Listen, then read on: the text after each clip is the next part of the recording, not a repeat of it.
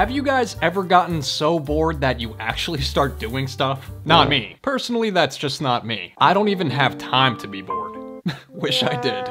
But yeah. For those of you guys who actually want to do something when you're bored, active boredomers,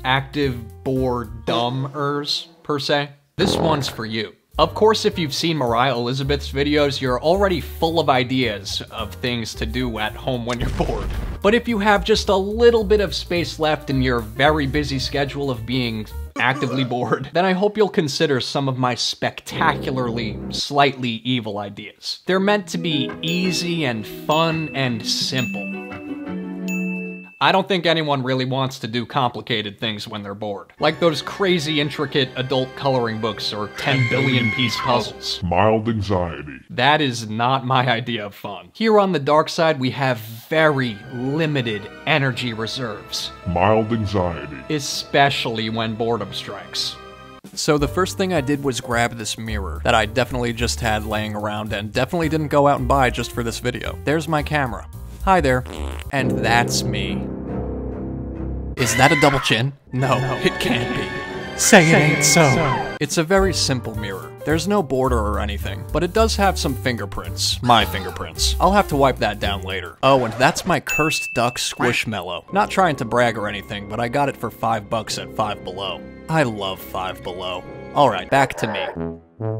I'm gonna be adding a funky border around this mirror with polymer clay. I picked up some fluorescent green glow-in-the-dark Fimo clay. I got this green one since I think green's a pretty evil color. It's a safe bet and it's a safe bet kind of day. It doesn't claim to be glow-in-the-dark, but it says effect. And I'm guessing that's what that means because I don't know what else it could mean. I'll keep you guys updated on whether it glows or not. I got 3 of these, but I actually didn't end up needing that much. I'd rather have more than I need so I don't have to run back to the store. Not that I did. These are just things that I always have laying around, as I'm sure many of you do too. I then conditioned the clay. This was painful. My hands are too delicate for this.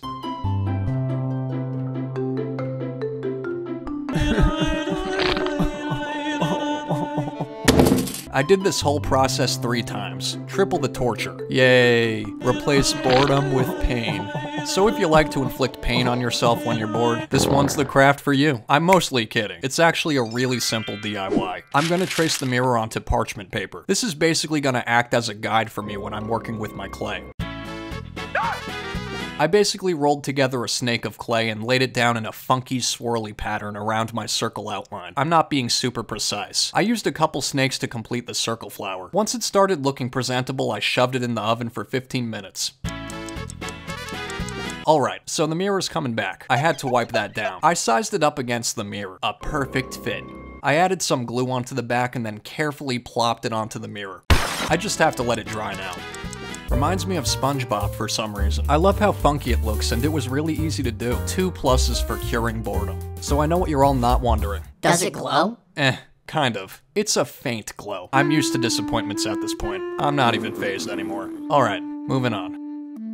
So for my next thing to do when you're bored, I have this wooden tray thing. I have all this stuff just laying around. I don't think I need to sand it. It already has enough texture on it, so I'm just skipping that step this time and jumping straight into painting. I pulled out my black multi-surface paint. I don't think I necessarily need multi-surface paint. Any paint will do. This is just what I have on hand, genuinely. I'm painting it mostly black. I wanted to give it a very evil feel, just trying to make it worthy of the dark side. I then mixed up a nice, bright, evil lime green. It's supposed to be similar to the green I used for the mirror, trying to keep things at least a little cohesive. I'm painting the inside with this pop of color. I wanted to give it like a cauldron-like feel. Next, I need some rocks.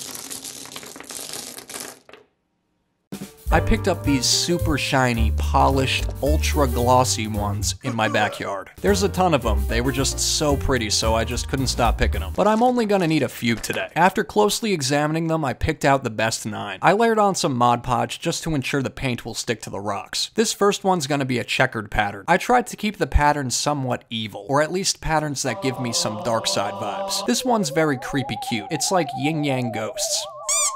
I made an abstract looking one too. There's like drips at the bottom, and then there's stitches that are coming undone at the seams, and also a patch. It reminds me of a voodoo doll, especially the stitches and the patch. Next up is a swirl. I thought I'd have more trouble painting on such a tiny surface, but it actually wasn't so bad. Maybe the fact that it's a pretty flat surface helped. This one I actually completely blacked out and then painted on some pinstripes. It's based on Jack Skellington, as you guys probably already guessed. There's a lot more Jack Skellington to come later in this video, but before that, here's an alternative version of Smelly.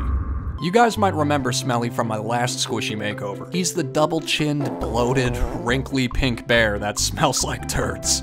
With sprinkles. With the characters, I'm painting them all in shades of green, hence why Smelly couldn't be pink today, but that's okay. Hopefully this guy looks a little familiar. He's an evil mastermind, such as myself, so I had to include him. It's supposed to be Plankton, in case that isn't immediately obvious. This unibrowed freak isn't actually someone I've made before. It's really just some random face of some random guy. Can't say I know him. I just like giving characters unibrows. It's charming in a sort of ugly sort of way. You can tell things are getting serious when I pull out the measuring tape. I just mapped out where I want my lines to be, and then I stuffed an acrylic paint set into the box. It fits perfectly, so satisfying, just like a puzzle piece.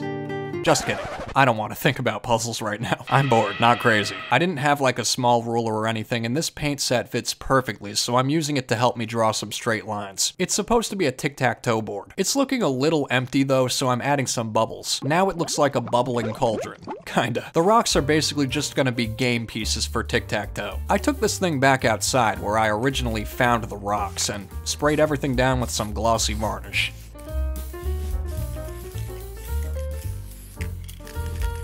This isn't a board game. It's a bore-dumb game. Bruh. Okay, onwards we move. For my last thing to do when you're bored, I pulled out some epoxy, which was actually a mistake. Don't pull out the epoxy. Never pull out the epoxy.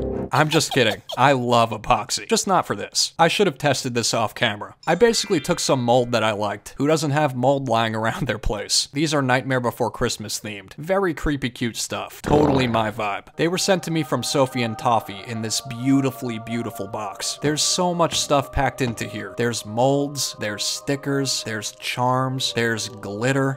There was resin that I already used all of, which is why we're doing this. I basically stuffed these super nice Disney licensed molds. Disney licensed molds with epoxy into them instead of resin, which is what they're meant for. The epoxy wasn't really working out. It was just sticking too much to the mold, so I ended up just cleaning it all out. Luckily, I've got options. I switched over to polymer clay, which worked a whole lot better. It just popped right out of the mold, which is exactly what I wanted. I stuck it in the oven. I'm gonna be baking it for 15 minutes. Once that was done, I sanded the edges down. Honestly, you don't even have to sand it if you don't want to. Depends on how bored you are. I then painted all these tiny figurines, which was a little difficult since I had to try and be super careful while painting all these little minute details. You guys are probably already starting to get bored, so I'll just fast forward to when I have them done. And there you have it. I've successfully made you bored. So now do go and give one of these a try and let me know if it works.